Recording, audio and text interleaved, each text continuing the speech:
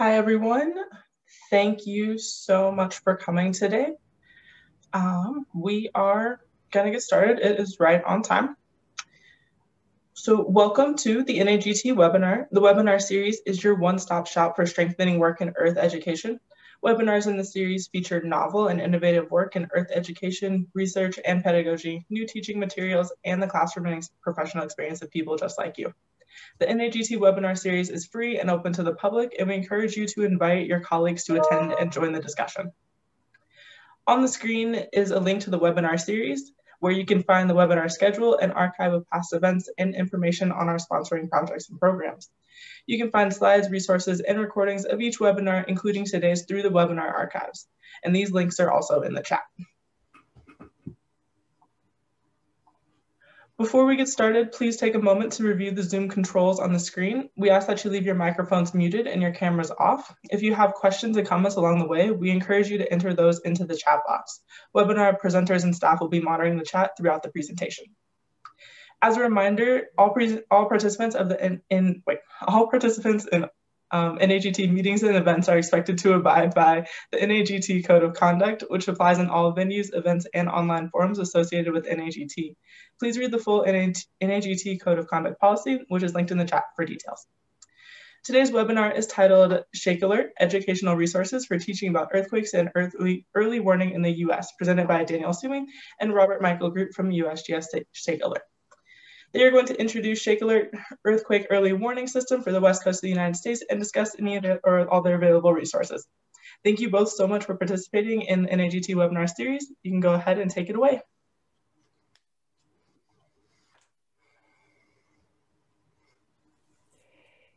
Danielle, I think you're muted.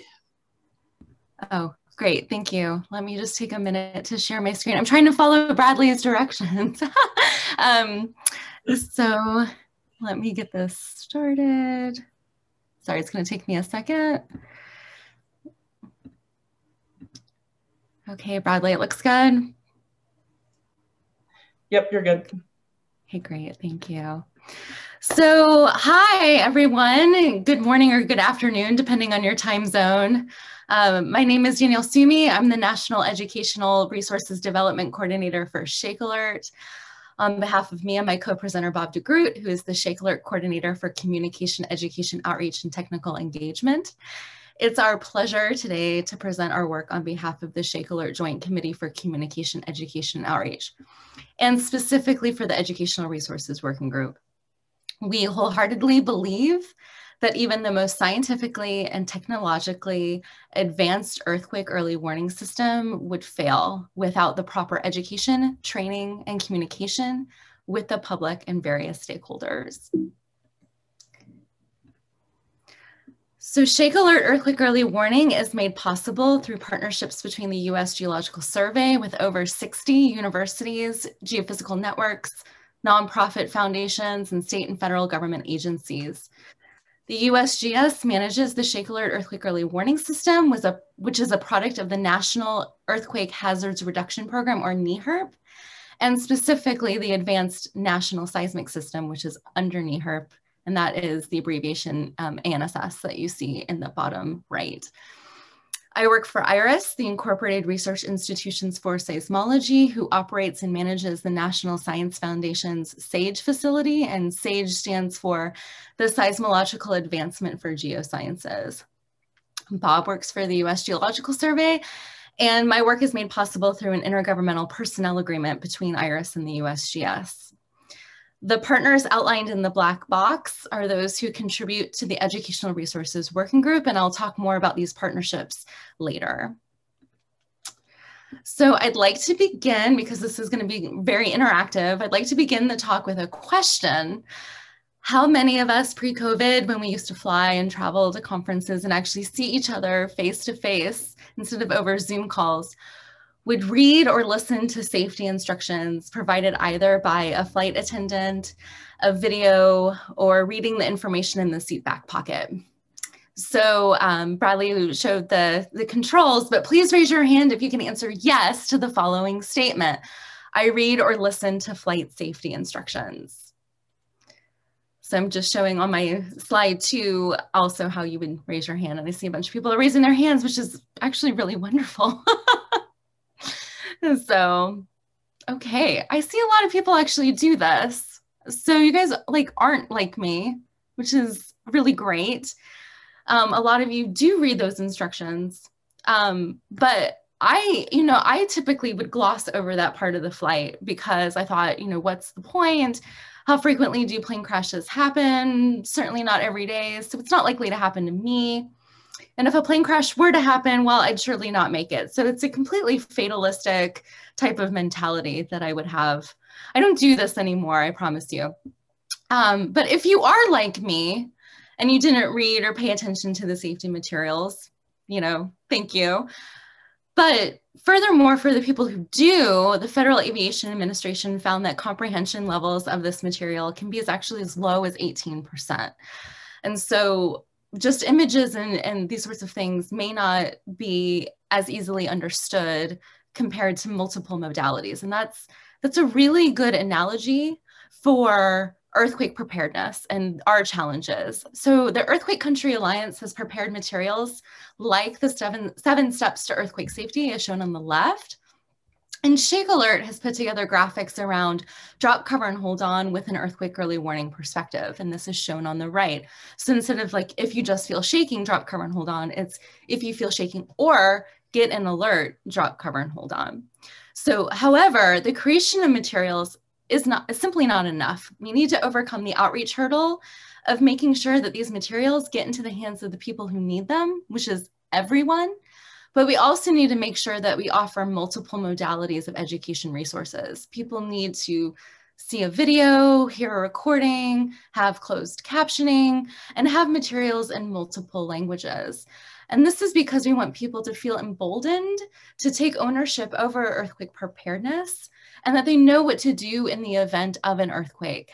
However, we do get some pushback. Well, if an earthquake were to happen, I wouldn't make it anyways. I'd be a goner, I'm toast. But there are ways to learn more about what to do in an earthquake, how to be prepared, and how to survive and recover. So here I just wanted to provide just a basic outline of our talk today. This was available on the website where you registered, so I'm not going to go through it, but in this talk, I want to let you know that we'll primarily introduce the 5 W's, the who, what, when, where, why of ShakeAlert. So how does ShakeAlert work? This is an animation that we created to focus on the main questions of what is ShakeAlert and how does it work? That's the first thing we always want to convey to our audiences. ShakeAlert is a new tool in the earthquake preparedness toolbox. The ShakeAlert system works to quickly and automatically identify and characterize an earthquake after it begins. It is not earthquake prediction. And that, in fact, is the first misconception that we have to address. ShakeAlert also works to quickly calculate the magnitude or size of the earthquake and the intensity of expected ground shaking. And magnitude and intensity are not the same thing. And this is the second misconception that we try to address. And third, we want to deliver warnings to people and systems that may experience damaging shaking. And we'll talk a bit more about this throughout the talk. And short animations like this one, where you can see what's happening and listen to the narration, not just me talking over it, help to make the concept of ShakeAlert Earthquake Early Warning come alive. And so this is our first poll. So ShakeAlert Earthquake Early Warning is operational in which states? California, Oregon, and Washington, Alaska and Hawaii, Oklahoma and Texas, or Missouri and Tennessee?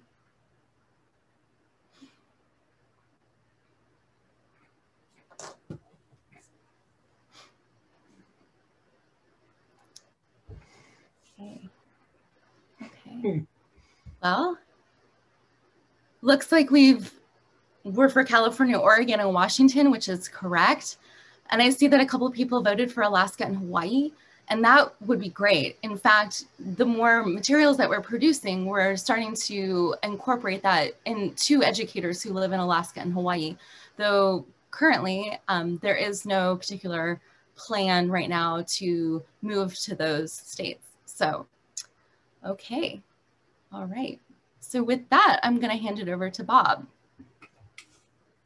Hi, everyone. I'm Bob DeGroot, and thanks again for joining us today. I'd like to echo Danielle's sentiments about spending some time with us today. I've been with the USGS, actually it'll be 5 years on May 1st, and have been working exclusively with ShakeAlert. Before USGS, I was with the Southern California Earthquake Center for about 17 years. And I would like to say, and I know there's a little bit of bias associated with this statement, that I think that that ShakeAlert is unique among the USGS programs, and actually, even though it's biased, it's actually true. This system, and I think Danielle already alluded to this, is that it requires people to interact with the system directly. And of course, as we will get across, there's this whole idea that seconds matter, and so we'll get into that a little bit. Also, what's really unique about this project is that it requires a extensive relationship with industry, with organizations that are willing to take USGS ShakeAlert data and use it for a variety of applications, and we'll touch on that. And so this slide, I just really want to kind of get a little bit of a point across here about why did we choose California, Oregon, and Washington? Clearly, that was the result from the survey. People got that point, which is great. And really, the idea here is that most of the earthquake risk is in the 3 West Coast states. And I think you can see that from the numbers. And as Danielle mentioned, we are committed, the USGS is committed to completing the system in California, Oregon, and Washington first. And then we'll consider expansion to other states. And I know there's been a few comments here and there, especially from the previous USGS director, about expansion to places like Alaska and Nevada. But like I said, we want to finish off what we started first. And we'll talk a little bit more about that later on. For one thing, just to know a few notes about this, is ShakeAlert has been operational for what I will refer to as automated actions, automated systems since 2018. And what's happening this year, which is actually pretty cool, is we are expanding the testing of alerting to mobile devices to Oregon and Washington. California went this path back in late 2019 and is now moving into this direction. The rest of the states are moving in this direction this spring.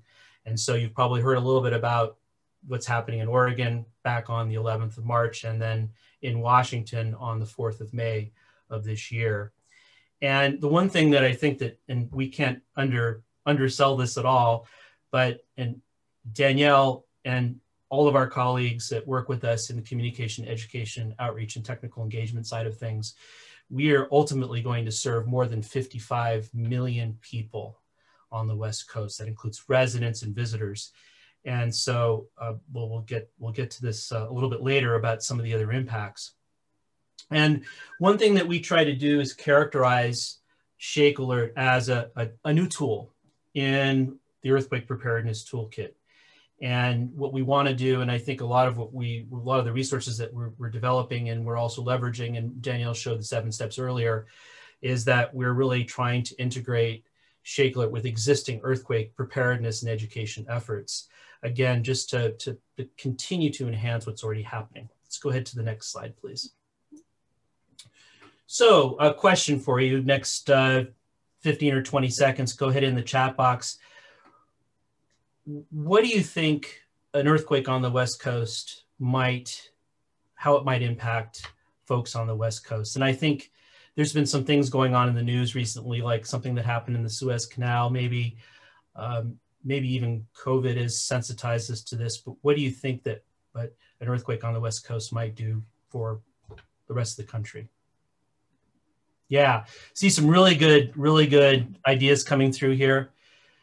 And yeah, so y'all see the wonderful ideas. I think you all have the ideas with this about what the impacts could be, everything from materials that arrive on the West Coast, say Port of Los Angeles, Port of Long Beach, and some of those items get onto trains and are transported all the way across the country and then are put on another boat and transported to Europe. So it's not just the US, but also potentially impacts on the world, which is a pretty interesting piece. So I think that this is another thing is I spent some time in Montana giving some talks to hospital associations, and we talked a lot about, well, what will happen if there is a big earthquake on the West Coast? You'll have the migration of people going east, and so people will go to places like Montana or Idaho or Nevada or Utah to basically find safety and find shelter. So I think this is, I think we've gotten some great answers here. I hope you agree, Danielle, we've gotten some great answers. Yeah, all this is really great. Exactly. Cool. Let's go ahead to the next slide. And so, you know, this advanced organizer, diagram that we have here of ShakeAlert kind of tells the story of what ShakeAlert is. This is something that we make available to our partners to use. And again, I'm not going to go through the entire diagram. It sort of spells out the basic process of ShakeAlert. But the one thing I just really want to get across, and I think I've already expressed this point, is that ShakeAlert is a massive effort, and it has many moving parts. We have support coming from across the federal government, our states, and also private funding. And really, this is really the goal here, is to build this public earthquake early warning system. And we really rely very heavily, and what I'll spend some time doing is distinguishing between what the USGS does and what our partners do.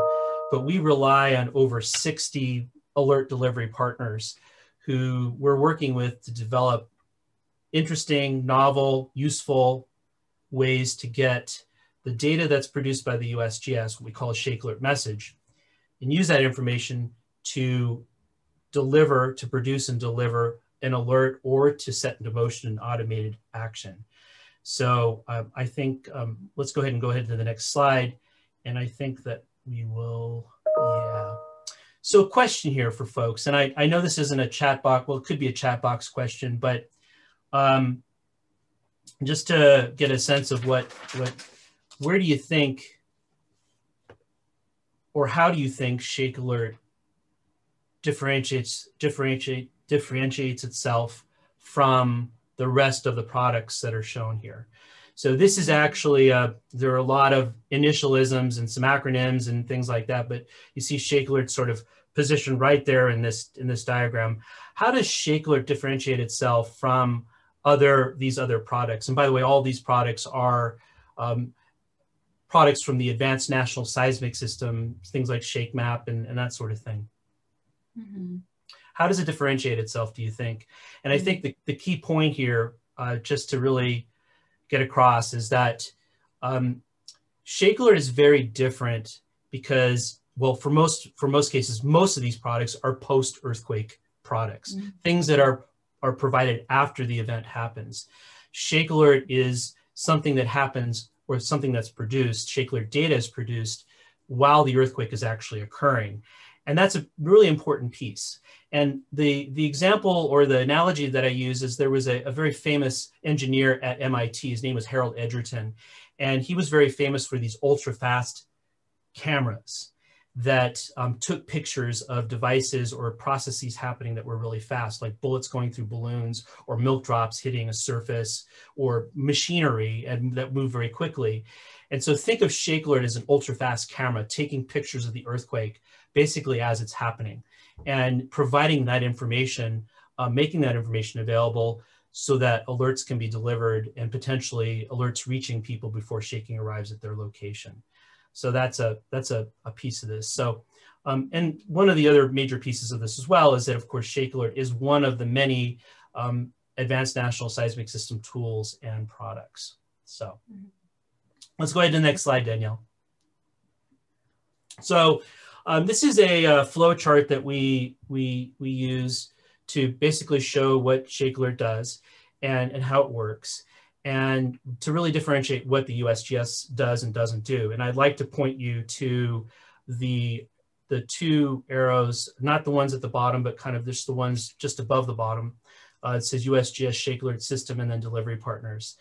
And I think it's really important, and I think I've already touched on this point before, is that what does the USGS do versus what do the delivery partners do? Well, of course, the USGS and its partners maintain sensor networks, seismometers across the West Coast, and there are 3 seismic networks that we work with. And we're currently about 70% built out across the West Coast. There's still some work that needs to be done in Oregon and Washington and Northern California. You can see that from the diagram on the right. on this image. And basically what we do from there is we move information. So basically ShakeAlert picks up ground motion and moves that information really quickly from the field. In fact, that's been part of the work that we've been doing, is upgrading the telemetry systems in these sensors to move that information to one of 3 processing centers. And you can see on the diagram, there are those red triangles, that one in Southern California, actually in Pasadena, another one in Menlo Park in the Bay Area, and then the third up in Seattle. And we move that information from basically from the field to do some processing. And basically what happens here is that the information from the field is processed, and the ShakeAlert system makes a decision whether or not to issue what's called a ShakeAlert message. If that ShakeAlert message, the decision is yes, we're going to deliver it, we're going to make it available, then what we do is we make it available for delivery. And I guess the basic analogy here is almost this standpoint of like mailing a letter. The USGS writes the letter basically and puts it in an envelope, and then we put it into the mailbox, and then we make it available for people to pick up. And basically what happens here is that we have, again, 60 or so partners who are working with us, who have attached to our servers, who are picking up these ShakeAlert messages. They use that information, and then they deliver the alerts. And we'll talk a little bit more about that later. Let's go ahead to the next slide, please. So question is, how much warning time do we expect for earthquakes?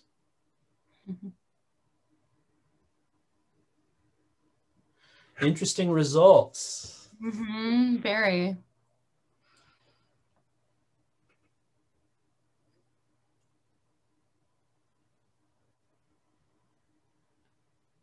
Okay.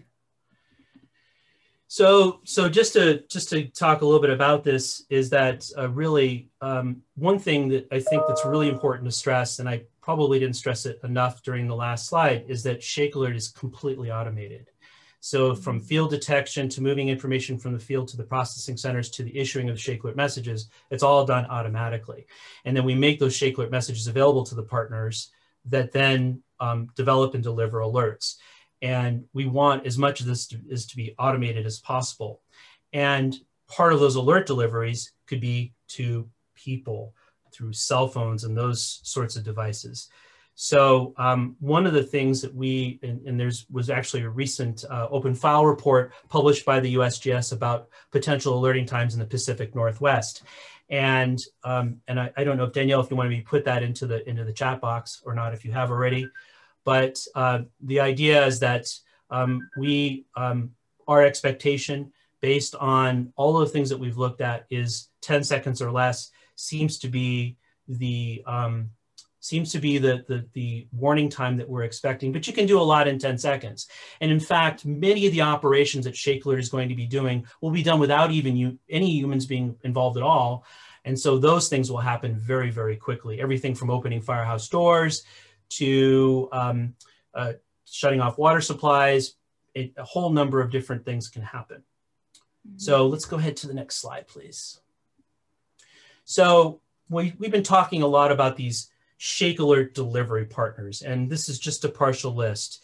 And the list on the left are a group of folks that are what are called our licensed operators, and they're actually in the business now of helping build this earthquake early warning industry. And that's really one of the major goals of ShakeAlert, is to encourage the development and the implementation of an early warning industry.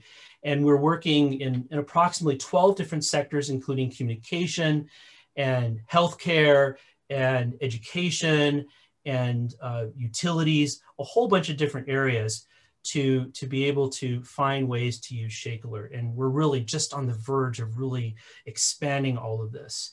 And of course, in working with all of these people and all of these groups, we're interested, again, as I said in the beginning, is the interface between what these folks are developing and people. And so we're working very closely with these folks to really emphasize really solid education and training. Now we have the basic information. If you get an alert on your phone or on some other device, it'll give you some information. So we have a message that shows up on phones now that says something in the order of earthquake detected, drop, cover, hold on, protect yourself. And that's something that will get people to identify what it is and what the action is, and they do it. Some of these situations that folks are working in may be a lot more sophisticated. So we're working with these people to really identify those areas that make sense. If you're working in a wet lab or you're working in a large industrial facility or whatever, we are really going to these folks to help us best understand the sorts of training that needs to be done. So the other piece that I think is critical as well is that one of our main talking points, one of our main issues that we like to share is that we want people to get alerts on their phone, through PA systems, through other devices. We want people to get alerts through as many pathways as possible, because it's this whole idea that having that extra backup is critical, because some systems may not deliver the alert at all, and others may deliver several alerts. So we want to make sure that folks are covered. So that's something that we're very, very concerned about. So with these technical partners, we really want to, we judge them, we rate them on two main areas: how well their systems work, the technical side, and the other piece is how well they've developed their education and training. Next slide, please. Thank you. So I talked about systems getting alerts, but there are ways that people can get alerts.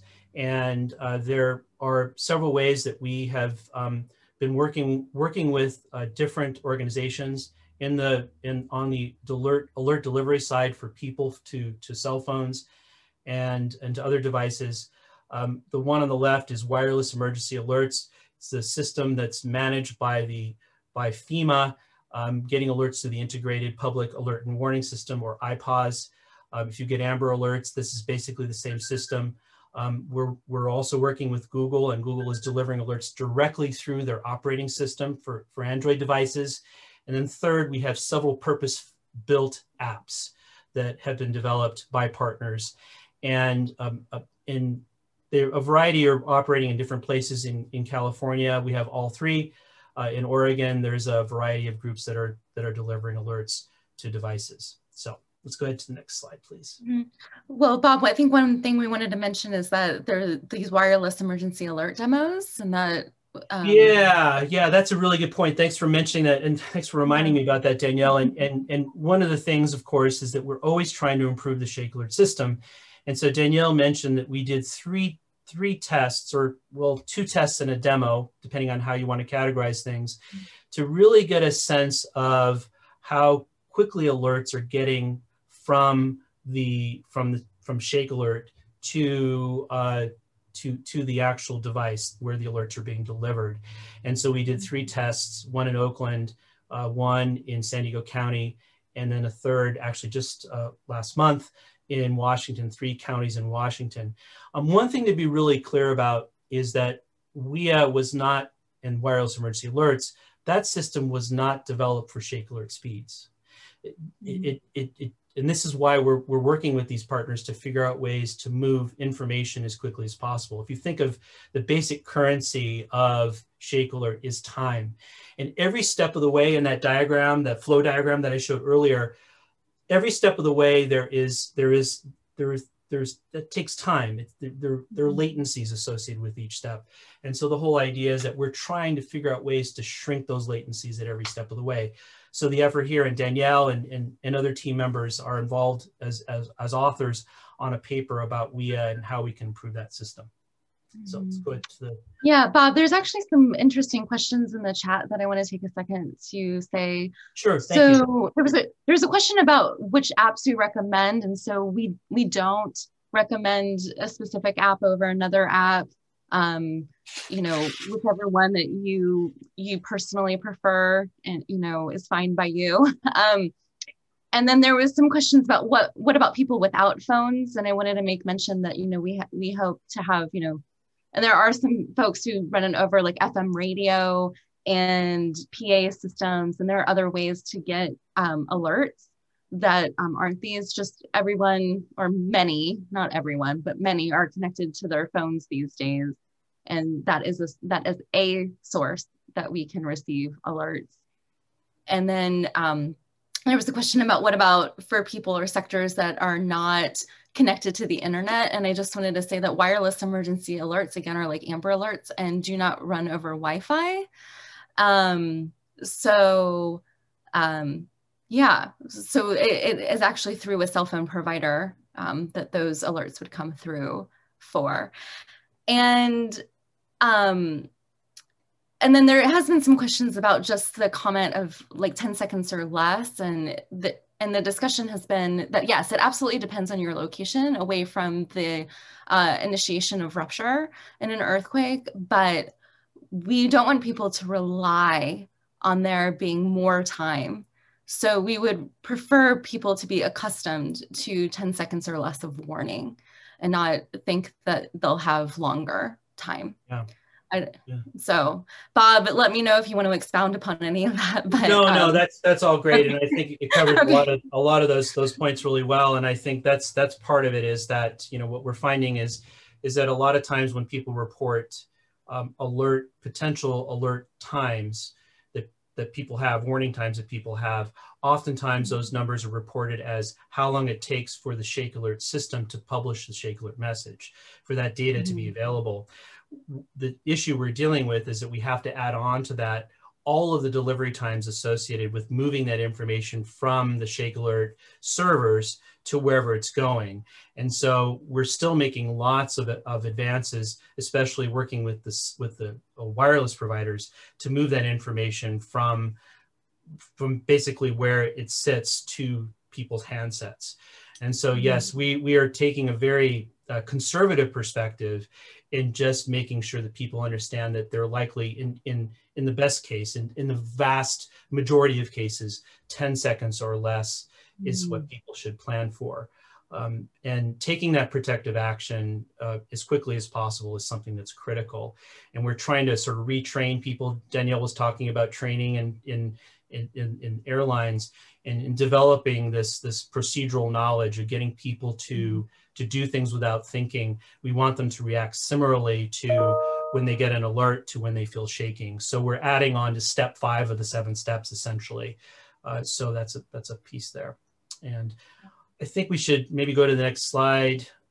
This is just a picture. One thing we did, and Danielle was one of the planners for this, also with some colleagues from the Oregon Museum of Science and Industry and the state of Washington, is we did basically an interactive activity with folks in the 3 counties in Washington for the WIA demonstration back on February 25th, and people looked on their phones to see when things were delivered. So let's go ahead into the next slide, please.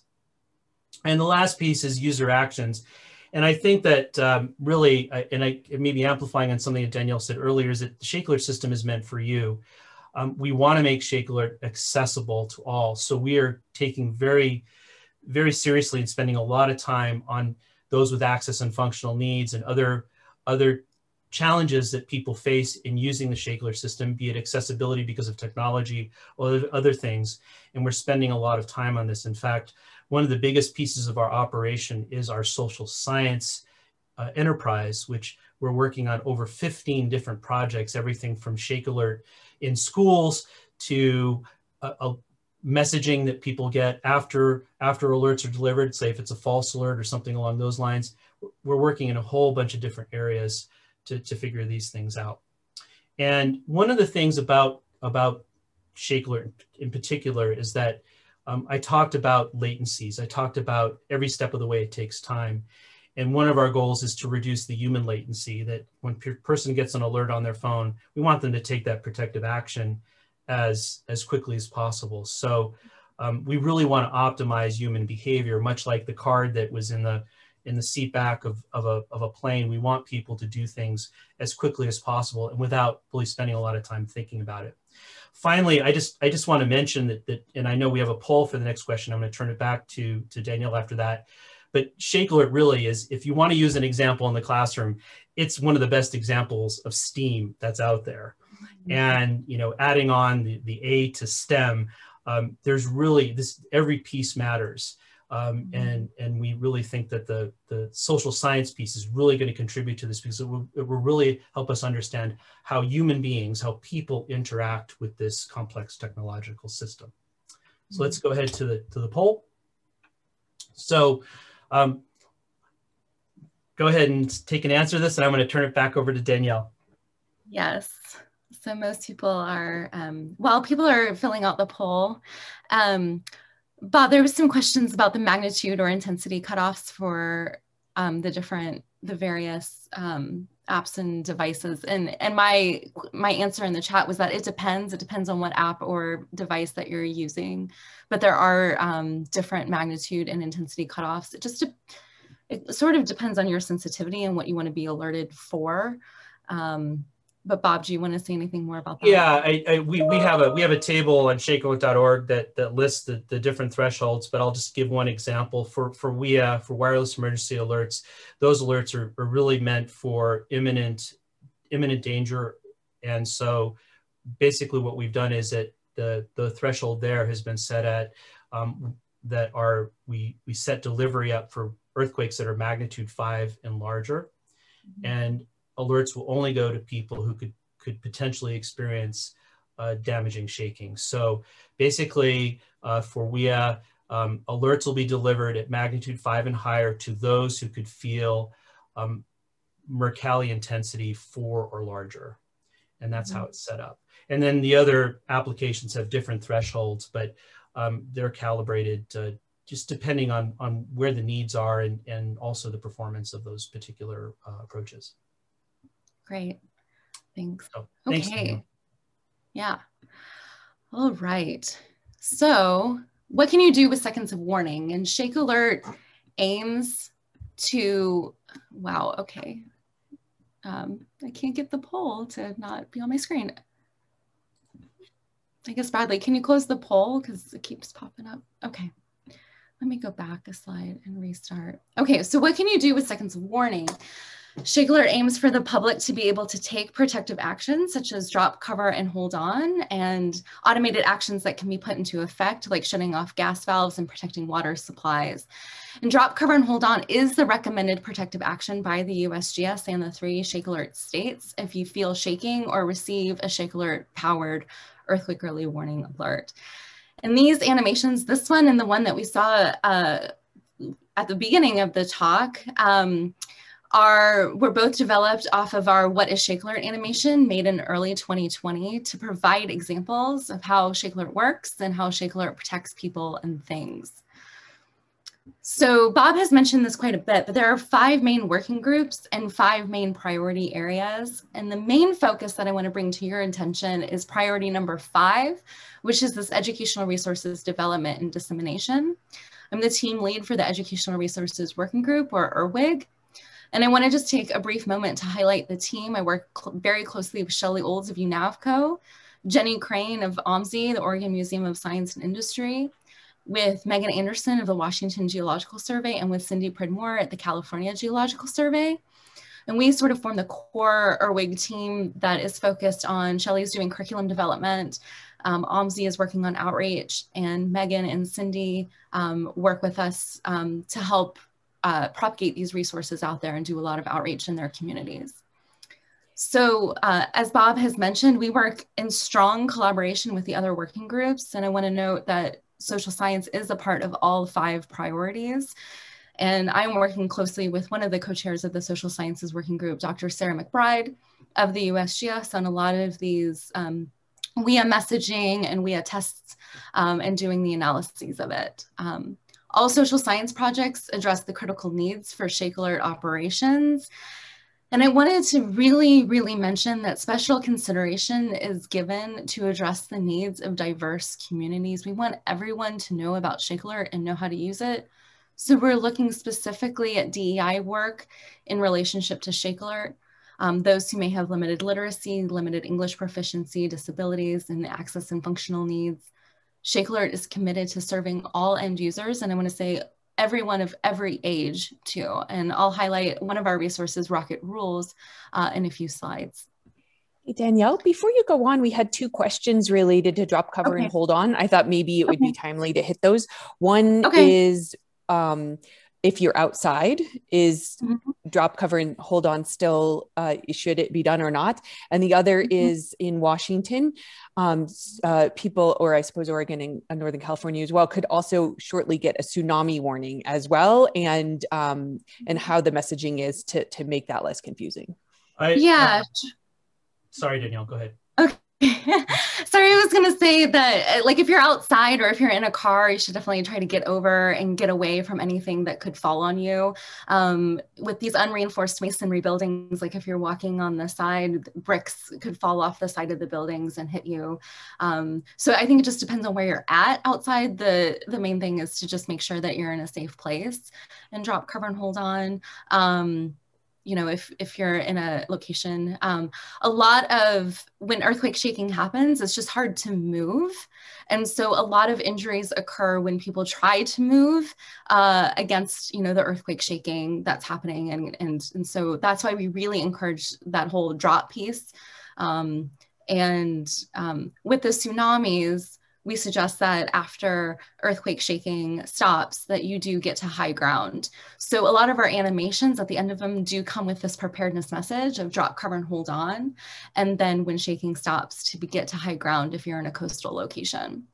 So Bob, is there anything else that, okay. Yeah, no, that's great. And I just wanted to mention that I put in the chat box a link to step 5 from the 7 steps to earthquake safety. And so drop, cover, and hold on is used as a placeholder for a lot of these protective actions. And so it's summarized there, and it tells you what you need to do if you're in a theater, or if you're driving, or if you're in the middle of a field. So we use the drop, cover, and hold on message as that sort of catch-all for all situations.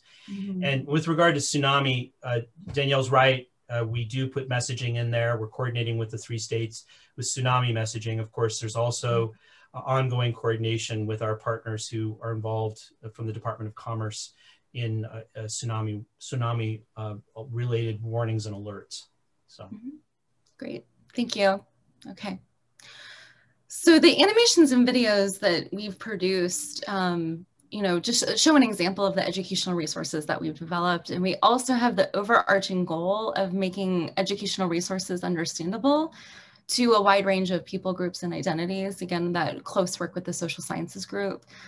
We want to cover not just the formal classroom that you see in image A or on the left, but we want to cover a full range of learning environments. And that could be like a museum, like the middle image from OMSI. It could be anything really, like talking to a neighbor about ShakeAlert. Could be an informal learning environment.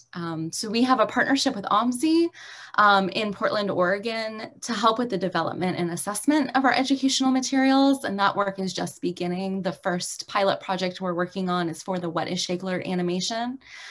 And we're also starting to build partnerships and connections with OMSI to other communities in the 3 ShakeAlert states that might be in, you know, public libraries, national parks, booths, like what you see on the right image at conferences, just any place that you would go to learn more. We want you to have ShakeAlert resources. Thus, our resources have to be adaptable for a range of educational environments, because it's not just a one-size-fits-all. Because museums and other free choice learning environments are trusted sources of information in our communities, we do want to build these strong partnerships. And this is something that we are, OMSI has been with us a year now, and so we are continuing that work. But kind of back to the point of, like, we have many modes of engagement that we want to do to complement the communication of how ShakeAlert is this critical new tool for earthquake risk reduction. And as we learned from, you know, airline safety, these multiple modalities like reading, participating in activities, viewing a video or animation may help to solidify learning. And so I talked a lot about animations. I've shown you examples, but the next step I want to show you is some of our activities and how we've developed these. We held a series of listening sessions with stakeholders in emergency management, healthcare, education, transportation, and utility sectors. And what we identified was that there were many of the same concerns and misconceptions. And so our WIG, the Educational Resources Working Group, we want to help develop these resources to address these questions. And we do this, you know, by coming from a place of learner-based inquiry. We start with a range of questions that you see, these did you know kind of hook questions.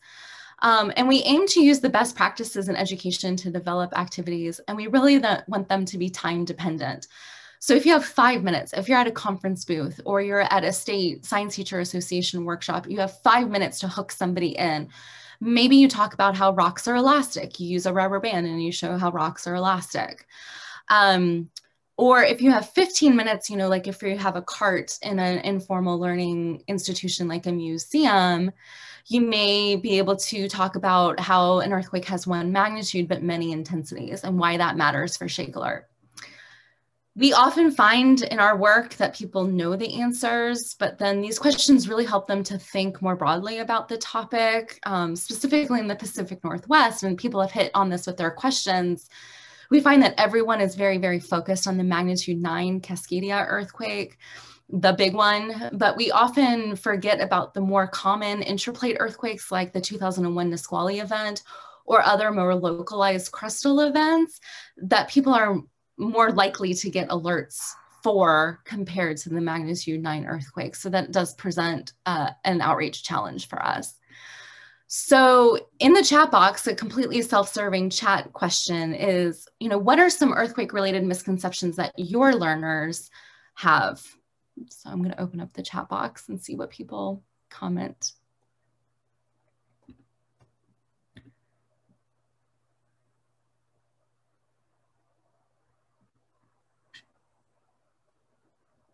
That there's earthquake weather. Yeah, totally. Yeah, absolutely. That magnitude is intensity. Yeah, that's very common. Right. So I see a lot of those similar ones, that they can't happen in the Midwest. Yeah, we've been talking a lot with our partners at CUSEC, the Central US Earthquake Consortium, about that. Yeah, that the San Andreas Fault is the only location that can have big quakes. To get into a doorway, the reason you don't get into doorways have doors that are also shaking and could hit you and knock you out. Yeah, so a lot of these, like what you do in the event of an earthquake is a problem. But the ground opens up and swallows animals. Oh, yeah. So there's a lot of misconceptions. California will fall into the ocean. Yeah. So lots of really good ones. So we are driven to correct these misconceptions, and we have developed 6 different modules for ShakeAlert that are available at iris.edu/ShakeAlert. You can see that in the top right-hand corner. We have focused on earthquake hazards, the fact that earthquakes do occur in the West Coast. For California, that seems pretty normal, but for the Pacific Northwest, they haven't had a major, you know, earthquake in some time. They have, you know, 3s and 4s here and there, magnitude 3 and 4s, but, you know, they haven't really had a major earthquake. So just letting people know that, yes, you live in earthquake country is a big misconception that we try to come across or try to overcome. And we want people to learn more about the faults and plate tectonics in their region. The second one we do is earthquake basics to combat the misconception that earthquake early warning is earthquake prediction, when in fact it's the quick detection of the P wave and then to send out an alert before damaging S waves or surface waves arrive. So that's another misconception that we try to combat. That big difference between magnitude and intensity, I'll go through that in just a minute. Some of the resources that we developed. Alerts are primarily sent out based on intensity, which will obviously depend on your location compared to the earthquake. So that's a big misconception. We also wanted to talk about tsunamis and other related hazards. So we have liquefaction and volcano and tsunami related material so that people who live in ShakeAlert states are aware that, you know, they're susceptible to a full range of geologic phenomena. The 5th one we are working on currently, so it's the only one that's coming soon. The rest of the resources are available, is earthquake mitigation and planning to learn how to prepare before, during, and after an earthquake. And we want to try to put together a focus group of emergency management professionals in 3 ShakeAlert states to help us develop that. And finally, we have resources on earthquake early warning. So what I'm going to do is I'm going to stop end this show. Sorry, I'm trying to be fancy. So you should now be at, Bob, let me know. Can you see the ShakeAlert page on Iris? Yeah, it's sort of focused in on, it's not the whole page, but it's just part of it. Okay, okay, okay. I'll scroll down a bit. Okay, Yeah. I'll just keep scrolling. Okay, perfect. Okay, figuring out Zoom. All right, so we again are focused on education and training materials for formal and informal learning settings. We do have a blurb about why everyone should care. You know, over 143 million people live in earthquake-prone regions of the US. You know, Washington, Oregon, and California face 1/3 of that risk. And so that's why we have focus there. If you just go on our first, you can see that this heads straight to the animation that I've shown you pieces of. This animation is 4 minutes and 35 seconds. And so I only showed you pieces of it, which I'll show you where you can access those below. We also give a level, a novice, intermediate, advanced, or expert. So a lot of our resources are based for novice level. And just by clicking on the word Spanish, it will take you to the Spanish animation. So I won't go there just for the sake of time, but you'll see a blurb about the animation and that it has closed captioning. And we also try to develop key points or learning objectives for each one of our animations or activities. Also, we give you everything. You can download the resource and plug it into your own talks. We don't hold on to anything. If you want to use it, please go ahead. We also even give you the full narration. If you just want to take bits and pieces from the narration, do it. We have GIFs related to the late alert zone and different concepts that we're trying to portray. And one really great impact has been that local media, as we are rolling out ShakeAlert Earthquake Early Warning to mobile devices in both Oregon and Washington this spring, media has picked up these GIFs and are using them in their local news reports. If you're curious, you can scroll all the way down. There's lots of GIFs. These were the excerpts that I showed today during the talk, how does ShakeAlert work, and that earthquake early warning protects. So that's all I'll talk about for the animation related to that. And here are the 6 modules I've mentioned. One resource I want to make sure that you're aware of is under Earthquake Early Warning, that we have developed this Rocket Rules activity and coloring book with the Hero in You Foundation. I'll quickly, briefly go to that resource. So you can just go to that page. We send everybody, even if you're an external partner, we want to send you to that material. And so this Rockets Earthquake Safety Activity Book is for our preschoolers. And I have a 3-year-old and my daughter loves to color. Who doesn't love to color? And so I love that preschoolers could potentially pick up this material and then take it home, and their grown-up is then, you know, doing the activities with them. And it's in like 10 languages or something. And there's also animations and other materials that are available with Rocket. We also, I'm going to scroll down through all of the different languages, but there's also ShakeAlert specific activities that you can do for that's aimed to K-5 students. And it's both in English and Spanish, these ShakeAlert related pages. So I will close out of Rocket really quickly and head back. And then the last thing I want to just show you briefly is an example of one of our activities under faults and plate tectonics. You can go to this introduction to faults and plate tectonics. What I love is it's embedded, so you don't have to really download anything. You can just look at it. But we do try to make sure that they are apt for beginner, that they have these times. And we really try to lead you to all of the materials. So it has materials and instruction and relevant media resources. And so it's pretty much all inclusive here.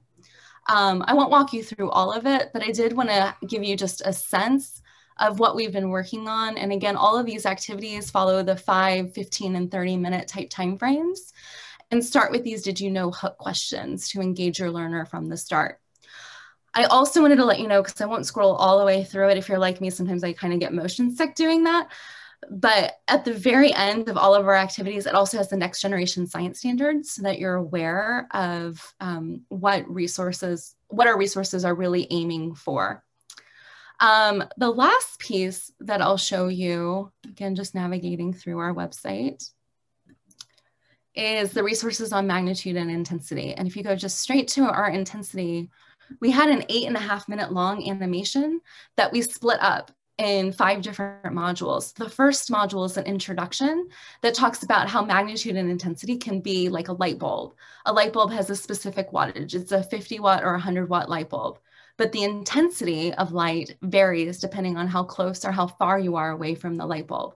So the wattage of the light bulb, its magnitude never changes, but the intensity does. And then each of the modules walks through the 4 geologic factors that relate to intensity: magnitude, distance, depth, and rock and soil conditions. Lastly, I wanted to mention we developed this new animation. It's kind of long, it's 6.5 minutes, but it's how construction or buildings affect the intensity or the shaking that you may feel. And we worked with 2 structural and civil engineers who were expert reviewers of this material. And we really feel like this is a strong resource that you can present engineering concepts to your learners. So with that, I will head back to the presentation that I think I've now lost my place. But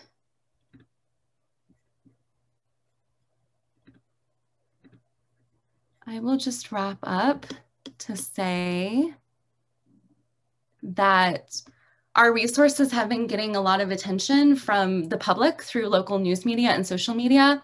When Washington held its wireless emergency alert demonstration in February, our ShakeAlert animation was picked up by Como News, which is a local ABC affiliate in the Seattle region, leading up to that demo. And then in advance of Oregon's ShakeAlert rollout, we did an animation specifically that Earthquake Early Warning is coming to the Pacific Northwest. And we talked about how, because the rollout date was March 11th to coincide with the 10th anniversary of the Japan earthquake, we talked a lot about how the Pacific Northwest is very much related in its tectonics to Japan, and that we can, in the Pacific Northwest, we could also experience that type of earthquake. This animation was also picked up by local news sources like the Fox affiliate in Oregon. And what's been really great is they've been just taking our animations and sort of using them, you know, point blank. And then the open file report that Bob mentioned, there's expected warning times for ShakeAlert, is going to be the resource for our next animation that we're currently working on. So just to conclude, May 4th, may the 4th be with you, is when Washington rollout of public alerting to mobile devices is going to happen. Late July of 2021 is when we're planning to have an wireless emergency alert demonstration in Oregon. We have 4 activities that are ready and available, and 3 more are on its way very shortly. Animations are receiving a lot of really great attention. We are working on evaluation with OMSI and the University of Colorado at Boulder with Lori Peak and the Natural Hazards Group there to do evaluation of the What is ShakeAlert animation. Otherwise, we've been doing a lot of outreach and trying to work with as many diverse groups as possible. We're always looking for new ideas and collaboration. And so that said, here are our contact information. Please follow ShakeAlert on @USGS_ShakeAlert on Twitter. My personal handle is @Dr_Earthquake. So please feel free to get in touch. And so with that, Beth, Bradley, I don't know, here were some discussion questions that we could talk about, or we could just wrap up. Let us know. Thank you. Thank you guys so much. I'm not sure if anyone has any last minute questions. It looks like we have a couple of minutes if there are things that you guys want to ask.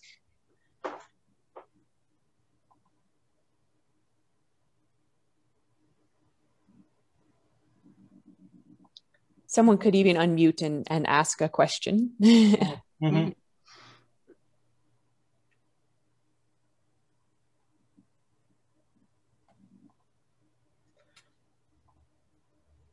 Well, one question that Bob and I have is, yeah, how would you plan to bring these modules to your learners? Could you use them in your classroom? You know, where could you see using them in your day-to-day?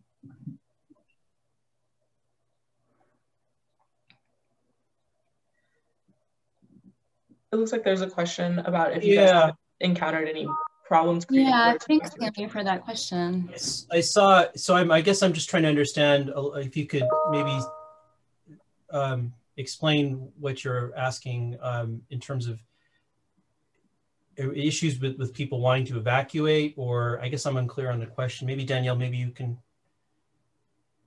Yeah, I mean, so one of the things that I'm thinking of is just like one of the really, I think, curious things, at least from my perspective, is that this has very dramatic behavioral implications for when people receive an alert. You actually want them to do something. You want them to not just have the knowledge base and know about earthquakes, but you really want to create that behavioral change with, you know, drop, cover, and hold on.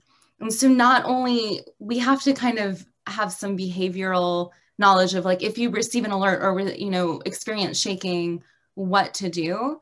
And so that's been a huge part of our social science and what we've been doing to really make sure that those messages are communicated properly, so that when they receive like earthquake detected, you know, drop, cover, and hold on, that people do that.